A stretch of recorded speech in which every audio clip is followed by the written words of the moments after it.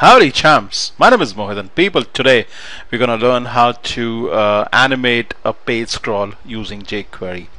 It's super easy guys. Once you have the requisite JavaScript files, jQuery files is super easy, trust me on that.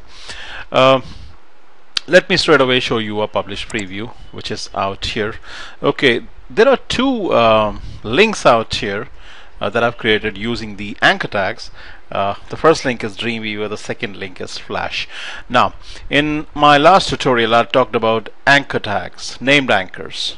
I talked about named anchors, and what named anchors do is when you click on the link, let's say Dreamweaver, it would straight away take you to that section of the page. It creates internal links within the same page or within the same website, and it jumps to that section instantly. But when I say I'm going to teach you how to do the scrolling using jQuery, it's going to animate smoothly and nicely. Okay, let's have a look. Now when I click on Dreamweaver, you can actually see that it jumps to the Dreamweaver section, the section that actually talks about Dreamweaver. I've used some dummy text out here. I've used a text filler, but in your case you'd be using some real text. I've used some dummy text out here. Okay, and similarly when somebody, let's say, clicks on this Flash link, right, it smoothly goes down. Alright, and that is how we gonna we're gonna animate using jQuery. Alright, so let's have a look how this was actually done. Okay, I have the whole document ready guys. I have the whole layout ready in front of you. I'm not going to do it all over again. I'm just going to teach you how to do it. It's very simple. For people who know what named anchors in Dreamweaver are, should be a cakewalk for them.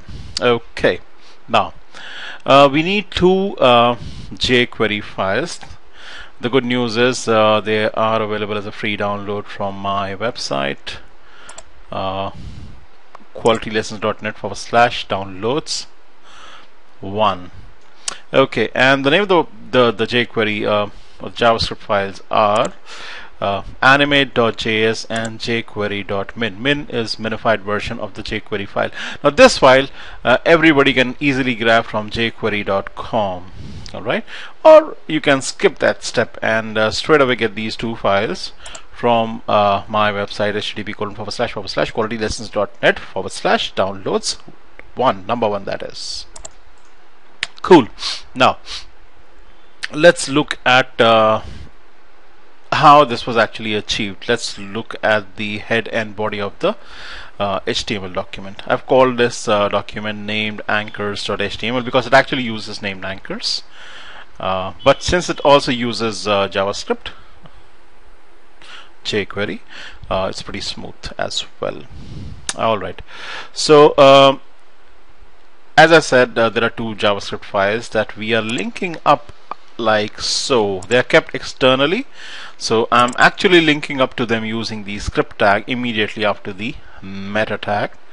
I'm using HTML5 doc type people. So you have the opening script tag, the closing script tag, the type attribute, and the source is linking to the actual jQuery file, jQuery minified version, jquery.min.js, and as I said earlier, you can easily grab it from jquery.com. Right. There's another JS file that I have named animate.js. Again, can be downloaded from my website, which we are not going to talk about a lot. This is the file that I'm talking about. I'm not going to go into the detail of how this code was written, what it actually means, except that I'm going to show you how to change the time, and this is the place where you're going to change the time. The animation time is actually set to milliseconds, 500 milliseconds. You can just alter this figure and the scrolling speed would automatically change. That's all that I'm going to show you out today. I'm not going to take you into the detail of what this actually means, but as I told you earlier, you can easily grab it from my website. Now let's go back to the HTML document. Okay, so I'm linking with these two JS files out here. Then we have the title tag, the head of the document closes out here, the body of the document actually starts out here. Okay, now notice I have an anchor tag out here, opening closing anchor tag, that has an href attribute which is then pointing to # anchor 1 and # anchor 2. These were the links that I was clicking. Okay, I placed opening closing h1 elements out here. They are not necessary, people. It could be h3, h5, or it's okay even if you don't place it out there. Right, that's just for the aesthetics. You don't really need the h1, but you actually need the anchor tags with the href attributes pointing to something, and that something could be anchor 1, could be a1, could be q1. You decide the name. You decide the name, right? Okay, and then what you need to do is, let's say I would want to link this anchor tag with a section. Now I need to go to the section, which is down out here. I need to place another opening anchor tag.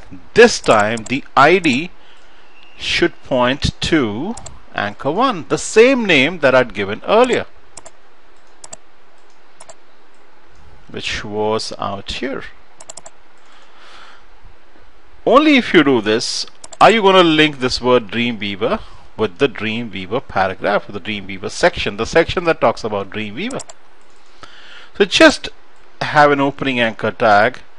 Obviously there'll be a closing anchor tag which is surrounded by the p tags or encapsulated by the p tags. Again, those p tags could be any other element, could be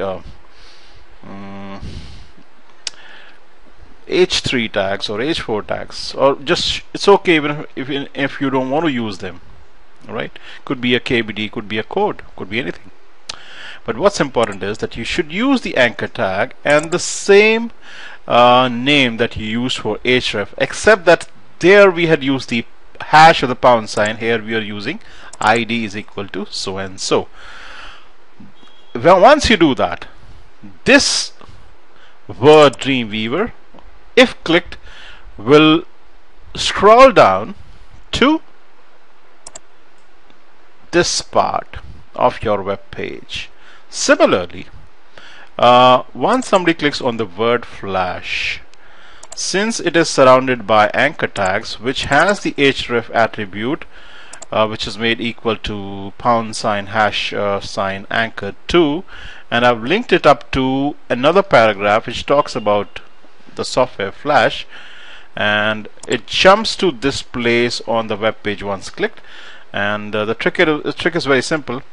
I have the name attribute set to, in fact I don't even need the name attribute, I just need the ID set to anchor 2. If you remember, the href was set to anchor 2. Just remove the href, replace it with an ID, set it to anchor 2. Now the word flash is linked to this paragraph. Alright, it's that simple. And right here at the end the anchor tag closes. Right, so it's that simple, people. Okay, just have a couple of anchor tags going.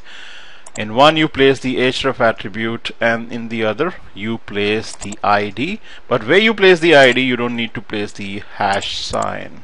Alright, so, and just as I said, you need to connect to Jquery files, so JavaScript files which are actually placed externally. This is my local site folder, the animate.js JavaScript file and the jquery.minify JavaScript file are actually placed right next to the HTML document. So the whole setup is so very simple, people.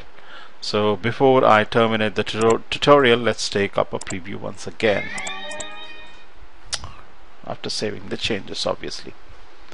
So when I click on Dreamweaver, see the smooth scrolling, and once I click on Flash, see the smooth scrolling as well. Okay, in fact we don't get to see the images because I've accidentally moved the images folder out, which I can easily fix. Give me a sec. Let me move it back in. Okay, and let's refresh the page. Right, so everything is fine now. Right, so people, it's that simple to have a animating scrolling web page which uses the anchor tags and a little bit of jQuery. Alright, so people, I hope you found this stuff useful, and I also hope that you will keep coming back to my tutorials. You have a good day, guys. And yes, once again, both the JS files along with the HTML document is available as a free download from my website, http://qualitylessons.net/downloads1, number 1, that is. You have a good day. Bye bye. Peace.